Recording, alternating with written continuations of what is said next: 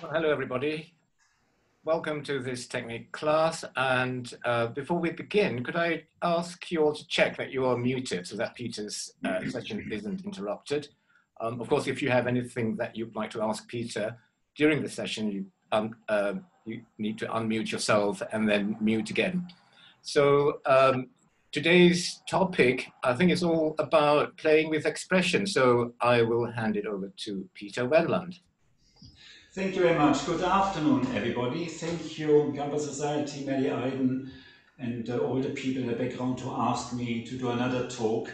And I thought it's time to speak about expressions and emotions, how we can bring this into our music when we play. I hope I achieve to give some ideas and some stimulation for you to explore.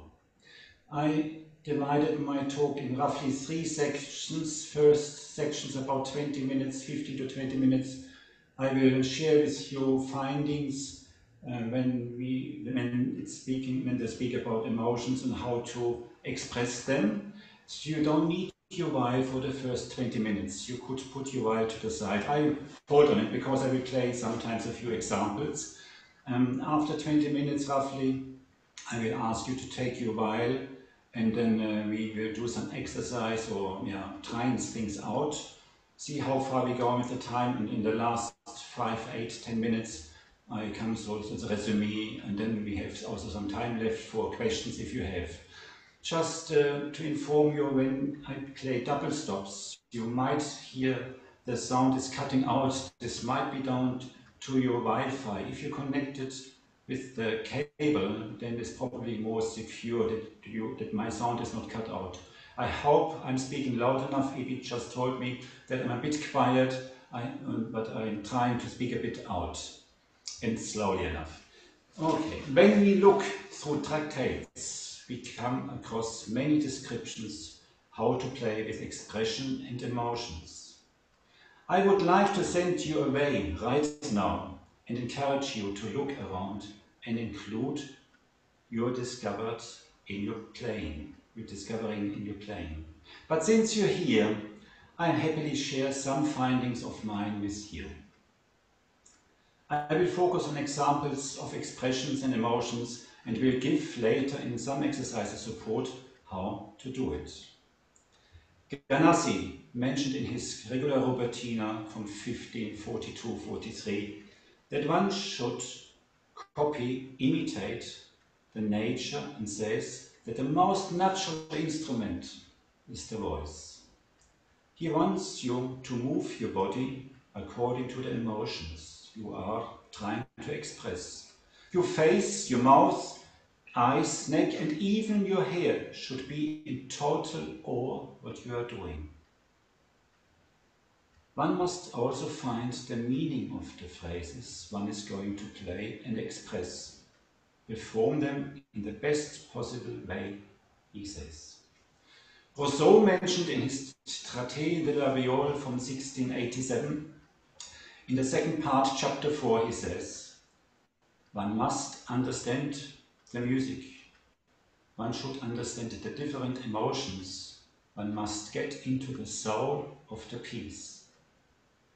Later he says, one should not just play in time, one should play also with emotions. He explains the tactus is just depending on the notes, but the emotions are depending on talent and taste. He compares the style of two readers, one who just reads and someone who reads with declamation. Later he makes a nice comment about the treble viol. He says, the sound of the treble viol should flatter, schmeicheln, and should not be like the tone of the violin, who is stimulating, ermunternd. Leopold Mozart writes in his Gründliche Violinschule from 1787 about a good performer, play in order and with expression. Differentiate between strong and weak notes. Know what you want to do. Play with sensation. Quanz in his Versuch, eine Anweisung, die Flöte Traversie zu spielen, von 1752, about performing. You do not just play in one color. Explore all feelings with your notes. Are they flattering you? Make you sad, tender, joyful, naughty, serious, and more. Johann Gottlieb Mattheson in his das neu eröffnete Orchester from 1713, his new founded orchestra, he describes the characters of 17 different key signatures. 17. Some examples I would like to share with you. E minor, you can't attach anything funny to it. Never mind how hard one is trying, because he, the key signature, is very pensive, deep thinking, worried and sad, but you can still hope for comfort. Some little fast sections can be found in it, but it will be never jolly or funny. About E minor. D major is by nature a little bit sharp, stubborn and encouraging to make noise, be funny and feeling cheered up. About G minor is one of the best key signatures. Not just because he can combine seriousness with loveliness, no, he can also express being graceful, pleasant, tender, refreshing, longing, enjoyment, and at the same time be sorrowful and moderate, happy. Looking through the words Mattheson is using to describe the characteristics of other key signatures, I felt that we all can recognize them in our emotions.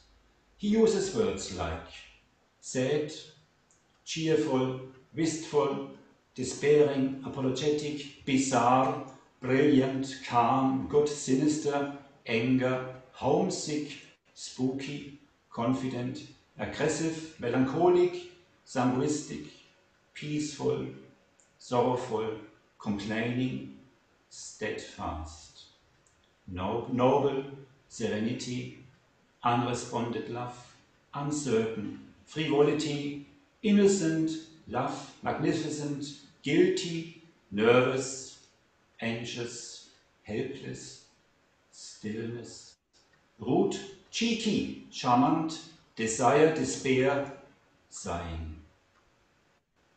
So many words and more he uses to describe emotions which he attached to the different key signatures.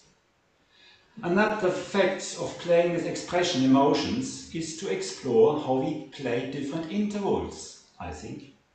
We all know that a dissonance provokes different emotions than consonance. I would like to demonstrate what sort of reaction the different intervals provoke in you. So I try to play them at the same time first, and then I play them one after each other. I hope you can hear them and the sound is not cut out.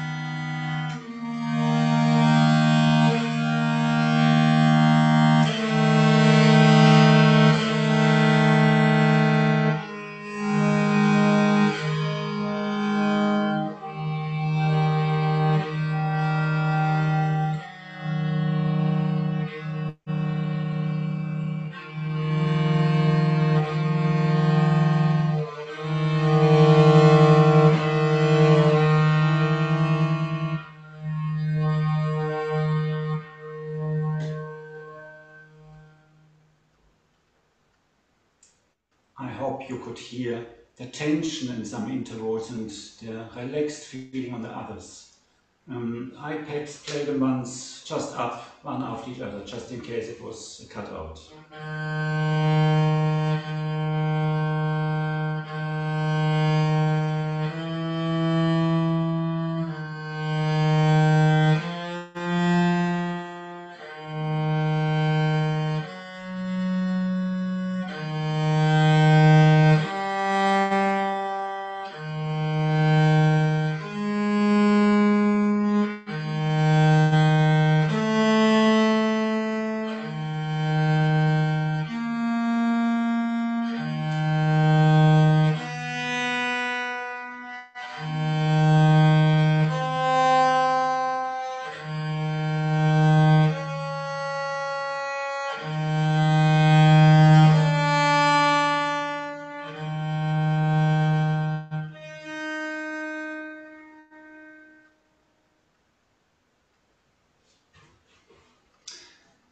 If you met me, you probably heard me saying that one of my favorite intervals is the minor 6.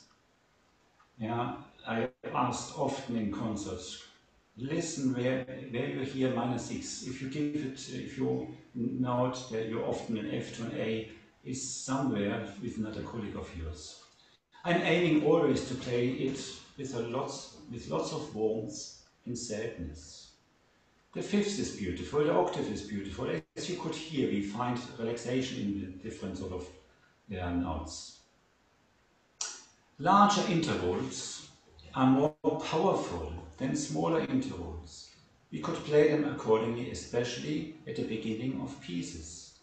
For example, Jenkins' 4-part Fantasia number 14. It starts with fourth interval, and I would like to play it by outwards going. If you listen to the opening of it, please. Do it again.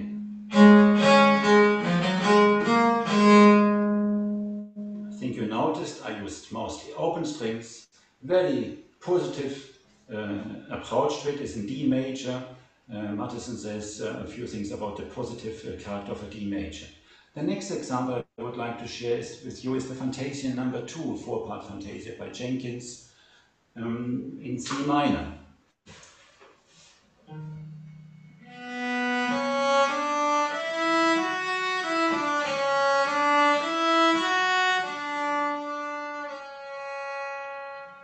I start again.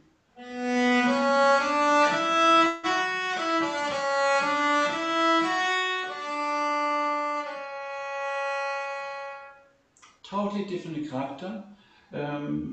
Matheson describes the C minor lovely and a little bit of life. In this Fantasia number 2, I think if you know, it's quite sort of forward going, but very, very friendly. And perhaps you noticed I played it without using any open string, and I played it I call it third position, to have so short strings as possible. Shorter strings, I think, make us note softer. And if I play it traditional way, for example, with an open string,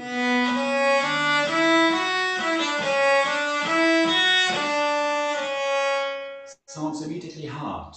So when I play with expression, I use my fingering to the mood, what I would like to express. Repeated notes in opening I find often very percussion-like, so they give you a rhythm, a different character.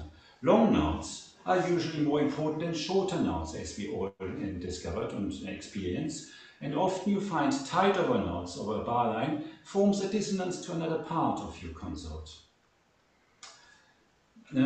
Coming back to other writings, Agricola, student of Quantz, Anleitung zur Singkunst von 1757. He said something very interesting, I thought, and this could apply to all of us in our judgment. If you do not like your singing, the audience won't like it either. So try to like the notes you're making, and then you can be sure the listener will like it as well, and your colleagues. Marem says in Book 1 in 1686, "It is necessary that the wrist of your right hand is flexible. It will result in a beautiful stroke and nice play." Fockere, in his letter to Prince Friedrich Wilhelm, writes a few things. I quite like to refer just to 2 points about, the bow stirs the soul. The bow is stirring the soul. He gives the character of all types of music. And later he says, to the bow, he refers to the second middle finger as being the prime finger to give character and expression to the music. And one must make sure that the thumb is placed lightly on the stick. I don't know if you can see it. We have all different bow holds, and I don't say one way is the best or is the only way. There are many different grades and shadings of how one can hold a bow. I find very important that when we hold the bow, regardless how, we must be always able to have flexibility and never reach with our bow a deadlock. And some people hold the bow, laying the hair, touching where the thumb is attached to the hand, and put your fingers around and the thumb sticks out. Some people can play excellent with this, I can't. Some people, I don't know if you saw it, sometimes you see also on some paintings, some people have the thumb, also have the bow hair touching where the finger comes from the hand, and the thumb is pressing underneath the stick, pressing underneath. And Fockere says, lay the finger on the stick. And the middle finger is through the hair, as we all know. But the thumb should rest on the stick and not holding tight to the stick. This gives us the possibility to be more flexible. Now I'm sharing with you some instructions how to play. Ganassi mentioned shivering with your left finger and with your bow arm to give your tone more expression.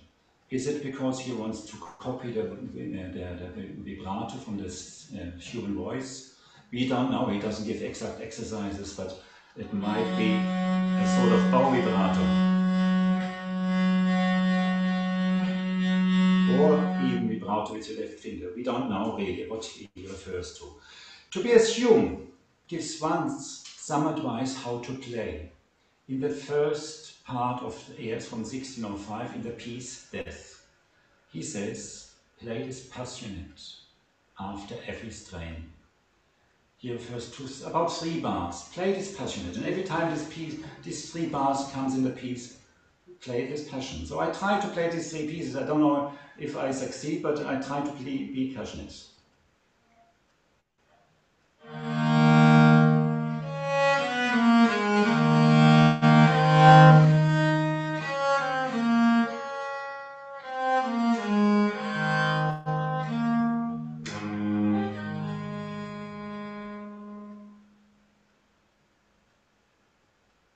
And this comes throughout the piece again and again.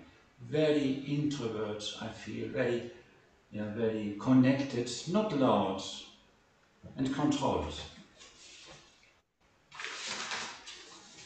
Marais in Book 3, 1711, introduces the enflé, which is a clear sign to express, which means play with expression. You will give the piece the soul, or one should, through more or less weight, make a crescendo.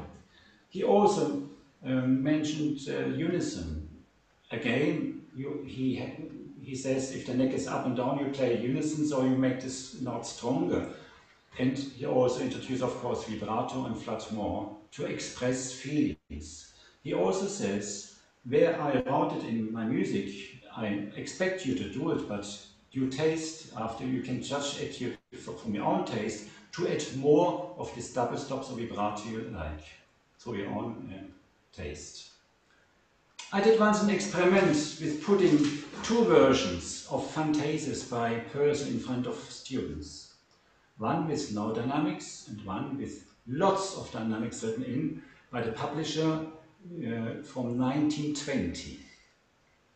Every bar had a dynamic mark, and we could argue with the style, of course, of the dynamics put in, but we noticed we played different. Do we need written in dynamics until we risk to do dynamics? I don't think so.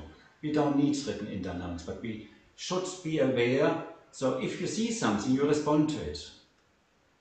So it's something to keep in mind. What else can us help to play the piece with emotions? There are titles. We can interpret them. Yeah, we often have funny titles. Michael East, I think, Hold Fast, or other titles. I think you come across many, or Tobias Hume, Tickle Me Quickly or something. There are many indications how you could play the pieces, either humorous or sad. And yeah, if the title doesn't give anything away, we often play also pieces with words. Then, of course, we follow the text. Playing with emotions. First of all, practical things we should make sure it is possible to play with emotions. Make sure your instrument is in good order. Your instrument must be in tune. The strings must be reasonable, in good condition. The frets, what we often forget, when we play a lot, our gut frets, they get worn out. So if your frets are very flat, then you can't make such a nice note than when you put a fresh fret on. If you don't want to change your fret, and if you push your string to the side and see, oh, this fret is very heavily used, you can loosen your frets by putting them a bit up, move them 3 millimeters, so the used part comes in the middle between the strings, and you can play on the same fret another half a year. Is the bridge in the right place? Is the bow hair enough? Has the bow hairs enough rosin? Is the bow hair tension quite high? I quite often mention this. I see often people not turning the screw or putting the fork deep enough or not enough leather in. I think with higher hair tension you are much more able to play clearer notes and clearer expressions. And of course the rosin. Be in a free spirit when you play a piece. Be connected in the present. Do not drift away thinking, if you locked the front door, did I turn the heating down, or I have to do this email or this email. If you're nervous, then some unwanted emotions have taken over you. Try to overcome them by replacing them with the emotions of the piece. Then there's no space for the nervousness anymore, hopefully. Never play 2 notes the same. In nature, nothing is absolutely identical. Every snowflake has a different shape. Sing your notes when you play. Change your bow speed according to the expression you want to give. Change the bow weight. Change the place where you put your bow on. We get some instructions where to put the bow on. I think Fouqueray says 3 fingers, Thomas May says 4 fingers. Thomas Mason mentioned as well, if you have critical listeners, go further away. This could apply to us as well when we record ourselves, then we go a bit further away from the bridge to make sure it's more secure. Explore different areas on your bow. And I think this is something very important we don't do often enough. We mostly play in the upper third of our bow. Upper third. We can play very gentle and sweet there, but how often do we explore the middle of the bow or the lower part of the bow? I don't want to encourage you to play all the pieces on the lower end of the bow, but I would like to encourage you to practice there. The side effect is that you gain much more control about what you're doing. When you can do it beautifully in this area, then it's very, very easy here. Create a story when you play. Create a picture or mood or color.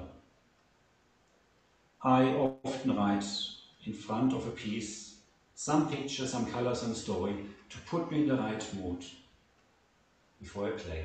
Select the important notes from your melody and realize where the phrases are. Where is the climax of your melody? Have a plan when playing.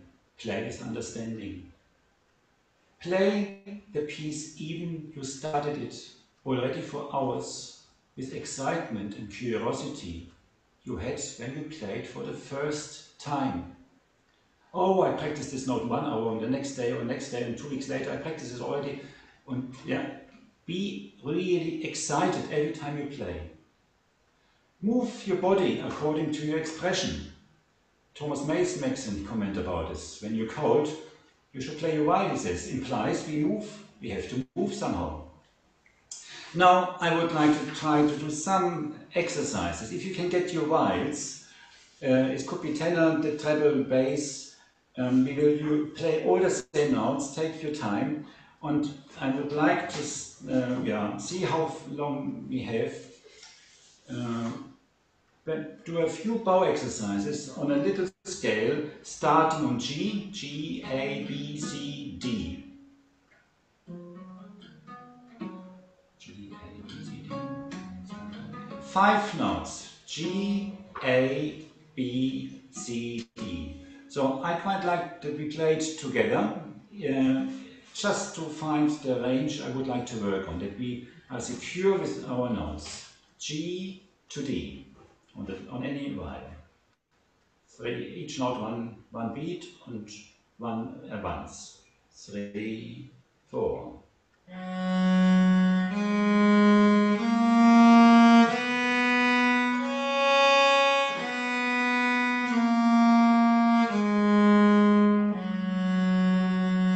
Can we do it again? Very steady, very relaxed. You could choose either open string or stop string. If you stop the highest note, you play the scale on 2 strings. If you play open strings, you use 3 strings. It's depending about the expression you want to give to your line. Again, 3, 4.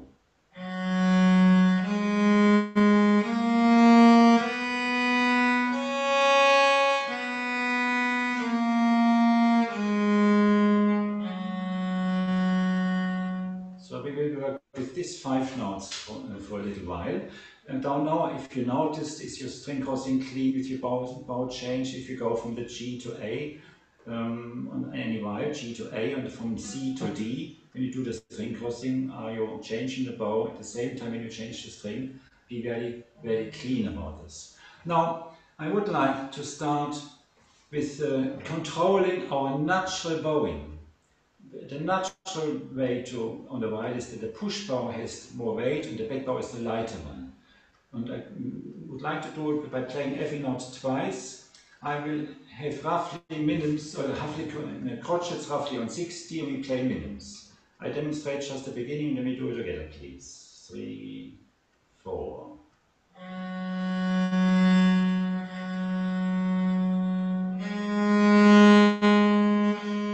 So we can do it at this speed, very slowly. Each note twice. Each note is 1 minute long. I count 60. This is quite a nice pulse. You can, if you have a clock, you can see the second. This gives you the 60. 3, 4.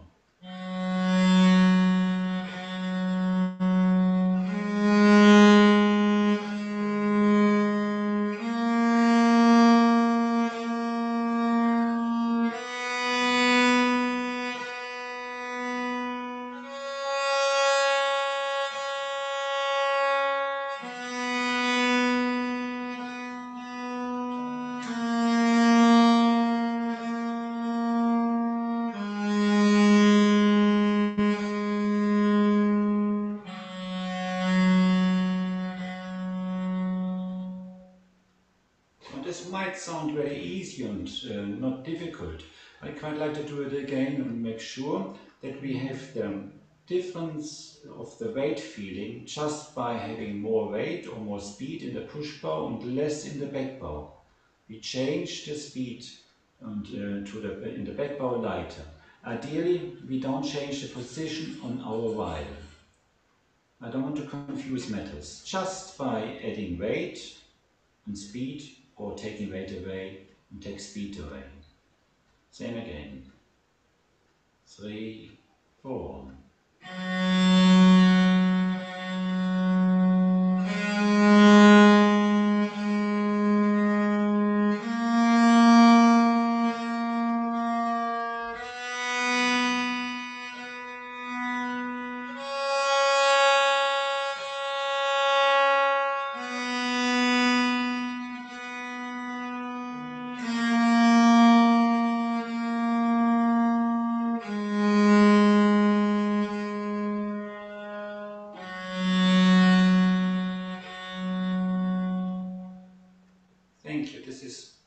about really being very controlled about the sound you're producing. Are all the notes beautiful ringing? Are they resonating with your vibe? The next rhythm would be dotted minim and crotchet. So we start with a push bow on the dotted minim and then need to go back on the back bow on the crotchet. So this implies that we need to be quite quick going back with less weight so we can start at the tip again. We can do it straight away, the same little scale starting on G. After 60 pulse, ready, 3, 4.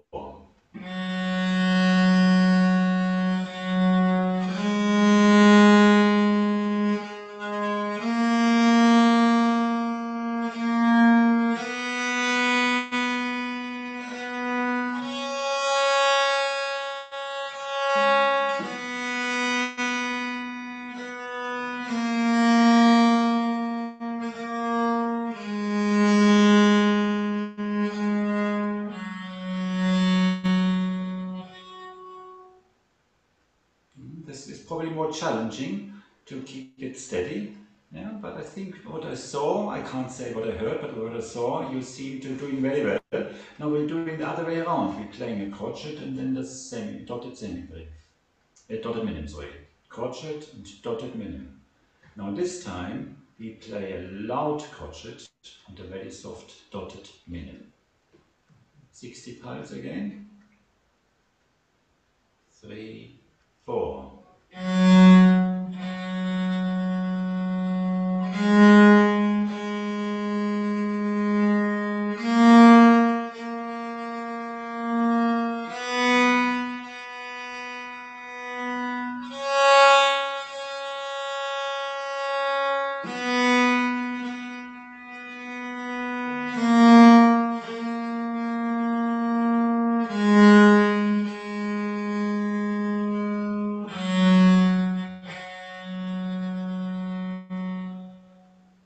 This was quite easy for it naturally because we need to move the bow a lot on the first note and have all the bow left for the dotted minim in the back bow. Now we do the other way around. We play the crotchet very quiet and the dotted minim is stronger. This will give us some challenge to control our bow weight and speed. It's all about gaining control what we are doing with our bow.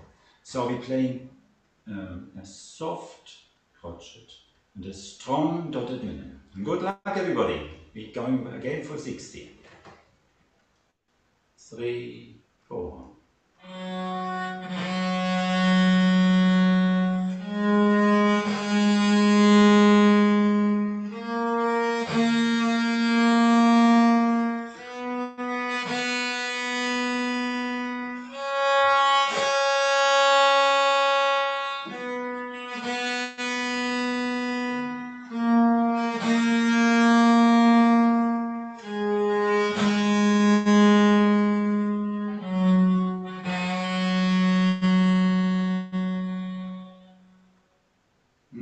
It's a bit more challenging, I think.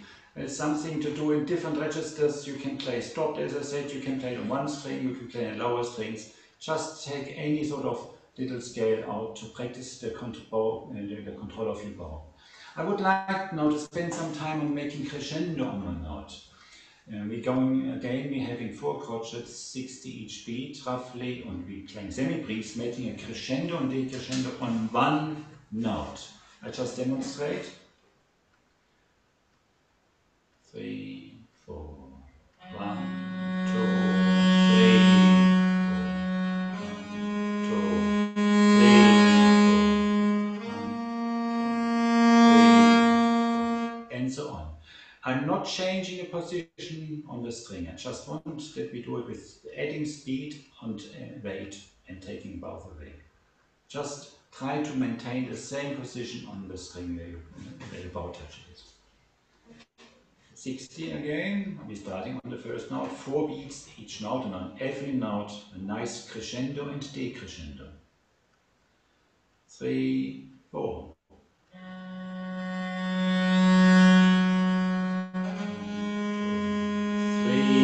4.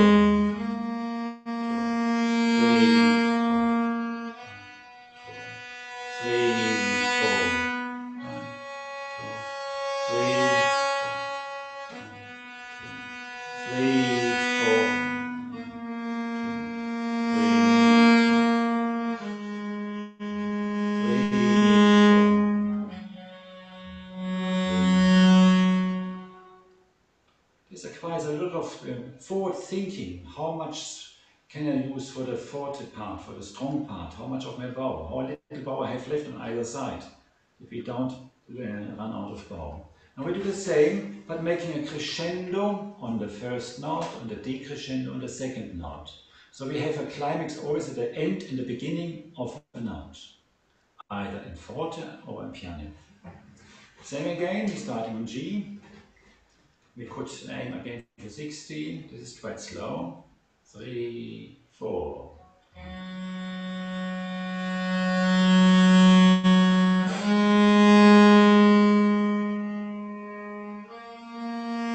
Crescendo. Decrescendo. Crescendo.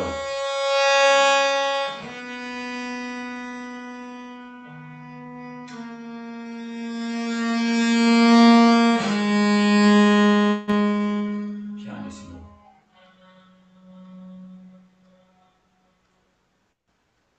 Feel how quiet you can play without losing the sound.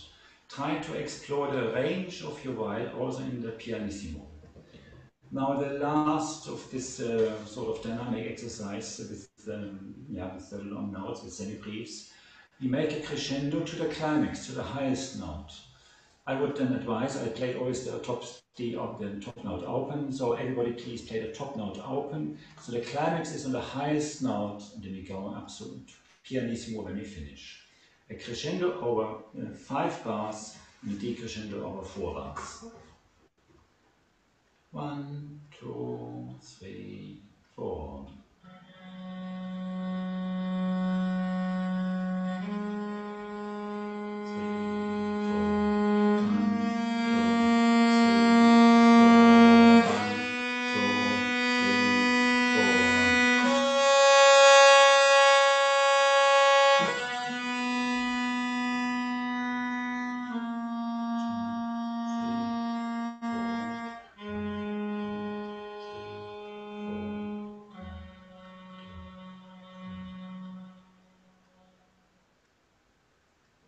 Thank you. Make sure when we start quiet and end quiet that the string still resonates.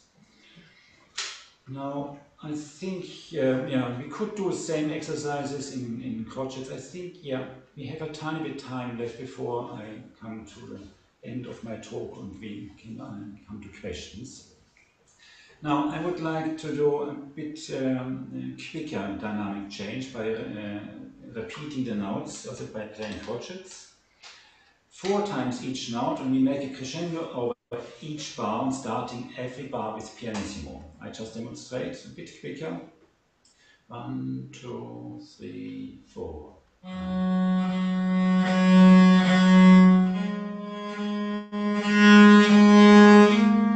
Yeah, 4 notes, crescendo, and starting again the next bar, always with a pianissimo.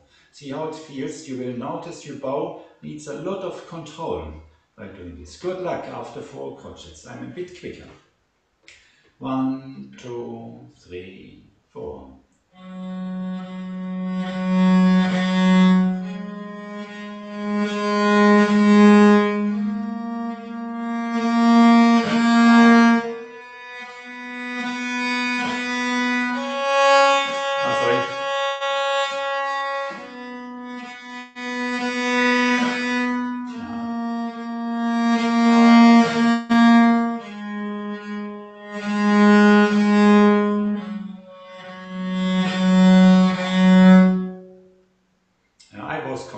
Got confused, sorry about it, once I started strong. Good, now the next exercise we can do the other way around. We start in fortissimo and going to piano at the end of each bar, please. We start in fortissimo and going very softly towards the end, each end bar. 1, 2, 3, 4.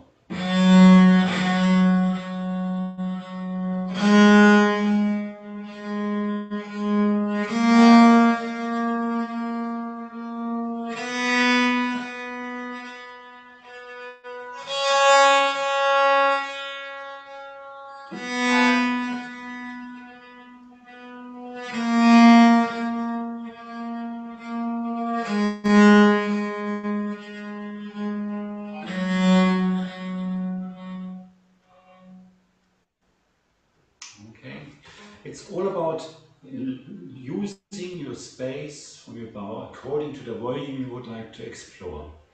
Now, another point, perhaps in remembrance about Ganassi, I quite like to make more flexibility in your middle finger, which is the soul, as Foucault says, of making notes.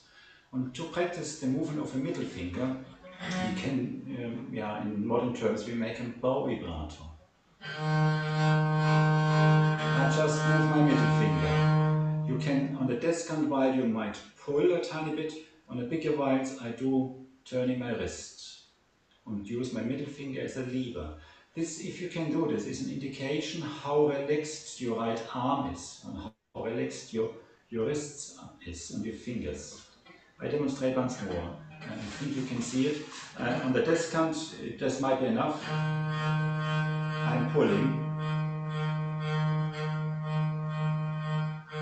On the bigger viol, I do turning my wrist. And this is the contrast. When I turn my wrist, I'm not moving my arm up and down, I'm just turning my wrist. My forearm stays at the same place, not this. This is quite difficult to do. I just demonstrate on one string. I accelerate.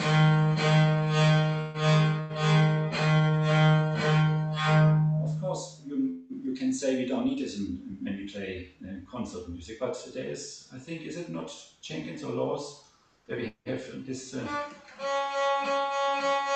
I come across this. It comes. We are faced sometimes with this sort of technique. So let us try again in a controlled way. 4 turns or 4 pullings on each bar on the same phrase. I demonstrate what I mean.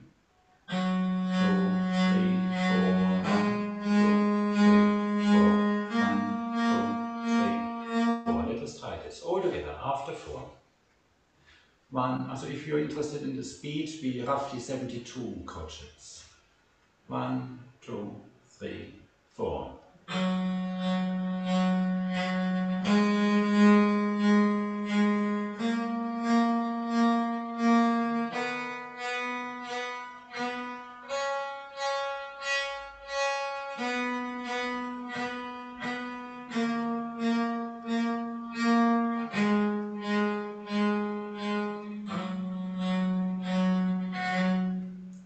We should use the whole bow by doing this. We should not stop with our bow. This tone is constant, the string is constantly vibrating. This is something just to loosen your joints.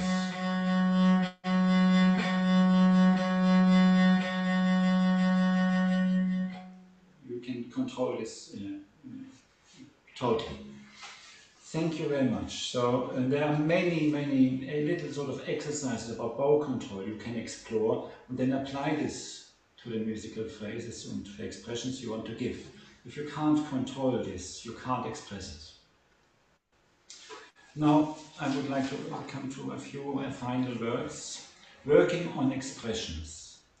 Learn how to control your bow movement. A. Bow hold. That you are free by holding the bow, that you not get to limitations. Move your little joints, move your bigger joints, analyze your arm weight you can use. I never say you press down, I always say you can use your arm weight. Play with dynamic, find surprises.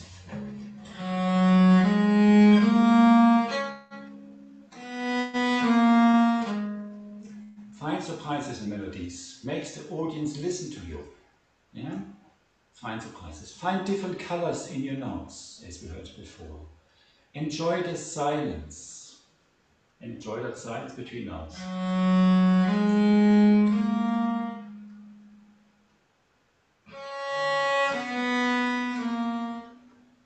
As you see, I'm having my bow rest on the string. This is one way to do. And have total stillness, not moving around, really. And feel that light balance between point, where the hair touches the string, and your arm. The balance. And this is the silence. Very still. The whole body plays with the silence, in stillness. When playing a phrase which has a short rest in it, connect the phrase over the rest. Connect the phrase over the rest. How? By playing the note after the rest in the same volume you left the previous note. Keep also your body connected and do not relax in the rest. It will break the phrase. Look for the soul of your instrument. It is the sound post and the space around it.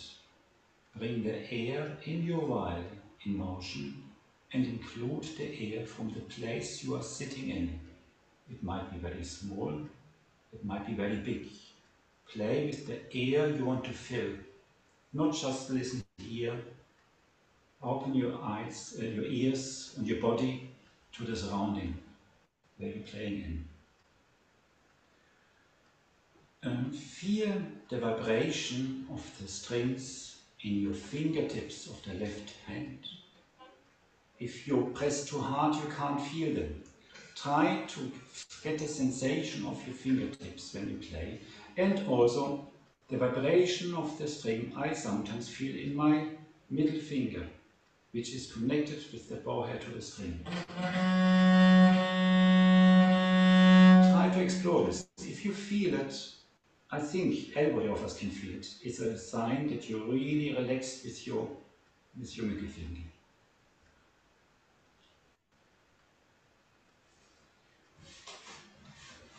And finally, feel emotions.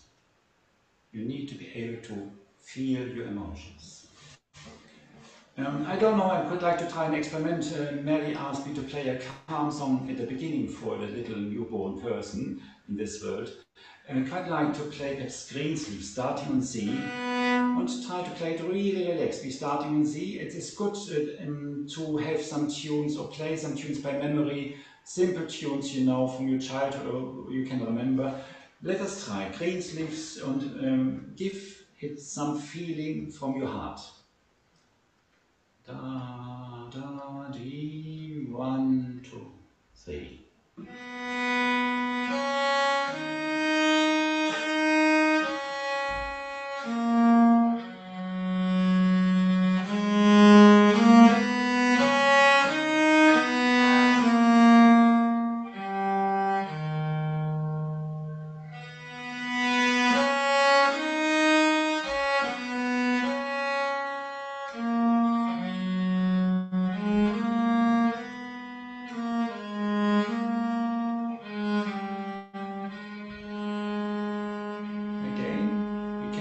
Start on C.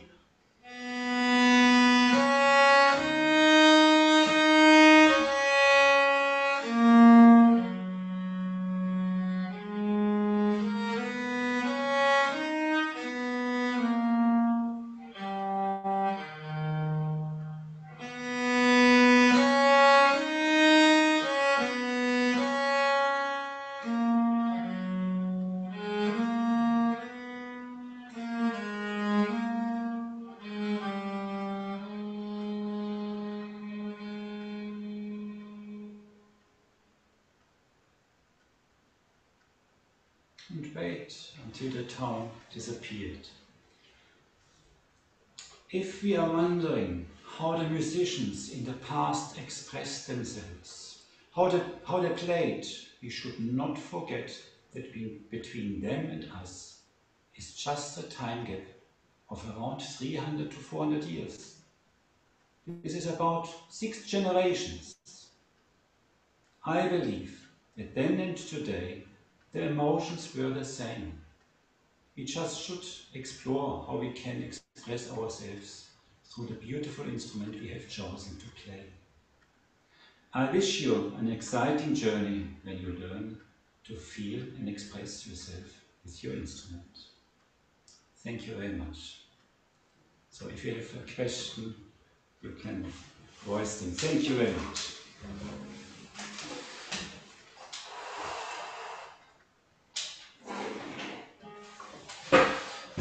I think we can open up the floor now for any questions. Thank you very much, Peter. Has anybody got anything they would like to ask Peter?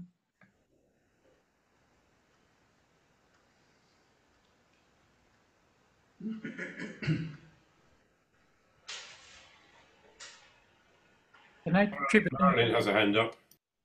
Yeah, Thomas has a hand up, maybe. Just a very small point, Peter, and I was wondering whether you ever use the lifting the bow off altogether in consort music. In other words, letting instruments speak or resonate without the bow on at all, and conversely, whether you would ever encourage us to use slurs in consort music. Neither is, of course, notated, I know that, but it's a sort of an expressive device that might be quite useful. Very, very good question, very interesting question. What I would do, yes, I would do anything to express feelings in context with the piece and with your colleagues. There are different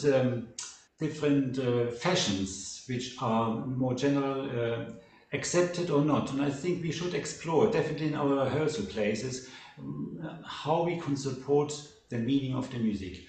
I think if we play personal fantasia sometimes, we have a takt bow. We're using sometimes takt bow and dam, da dam. It's a very nice effect. It's not mentioned. Yeah, but it makes sense in some places. And you could play it, of course, in each with a set of bow stroke.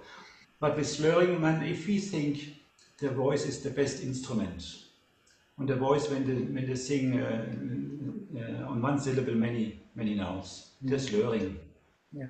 So Ganassi says copy the voice. Thank you. Okay. Thank you very much. Marilyn Pocock has a question. Yes, please. Peter, you mentioned the enflé. Yes. Obviously, there's a lot to fit into this session. Yes. Do you want to say how to produce an enflé? Yeah, it's as Marie says, add some expression, yeah, emotions to it. But he says also by doing a swell, you do a swell, indicating just. I think he refers to weight, but just weight makes the enflé a bit harsh. So I think as well, weight always is connected to weight. And he decides, he makes a difference between where he puts the enflé, where it starts, at the beginning, in the middle, or towards the end. You know, depending on how much time you have. But I think it is always starting very soft and has a really crescendo. So lightened, live the note, make the note alive.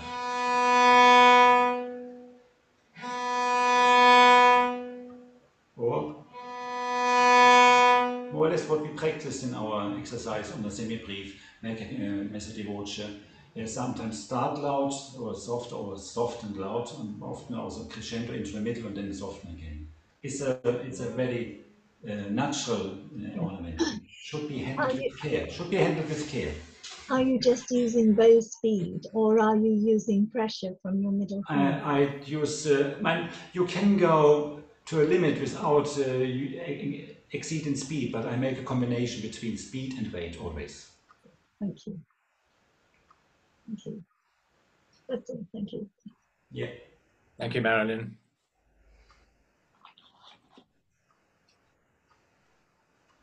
Any other questions? No. Well, how emotionally does he want us to get involved? I think if you listen to Matteson's description of the key signatures, I think people need to be encouraged to be emotionally involved with this. Of course, we shouldn't start crying on the stage. I think it happened once with me, but it's a difficult grade where you walk on, because when you play, you're also a performer, but you represent some emotions. So perhaps like an actor. It's a good idea. In a positive way. Yeah. But there's no limits to emotions. No limits. Yeah. isn't there a saying that goes something like a performer should create emotion, not get emotional? Yes, exactly. Very good. Yeah. Very good, yeah. Any other questions?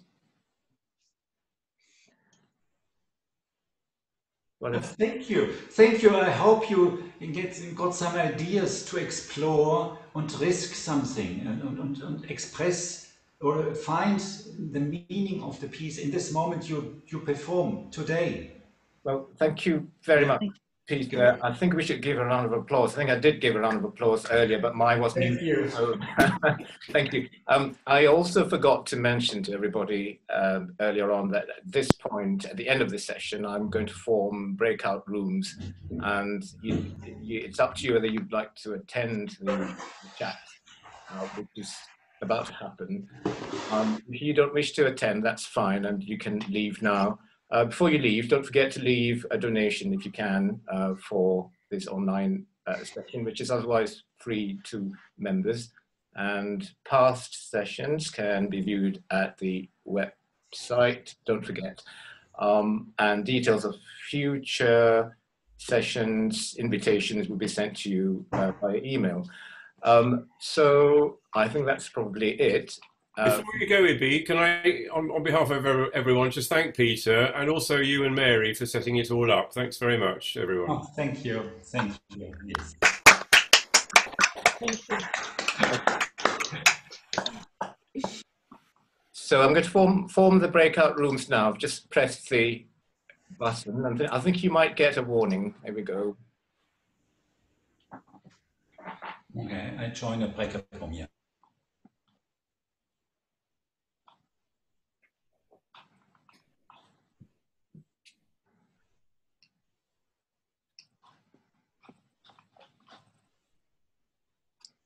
Now.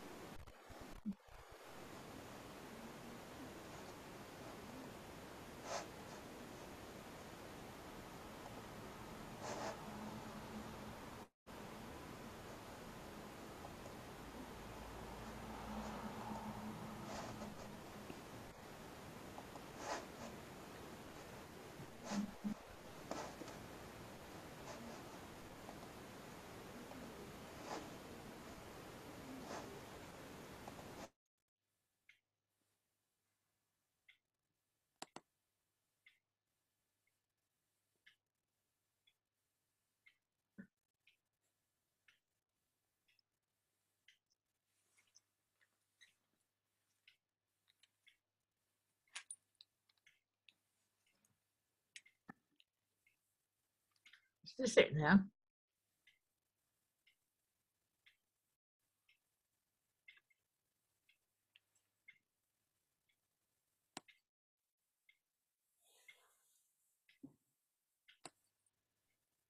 Has he done it? I know. There's only 10 of us going down, nine people There we are. still involved. That's all of us on screen now. Right. So is this it?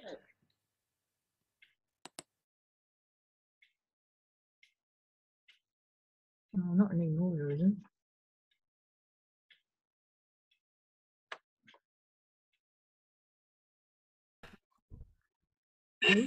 Right. John?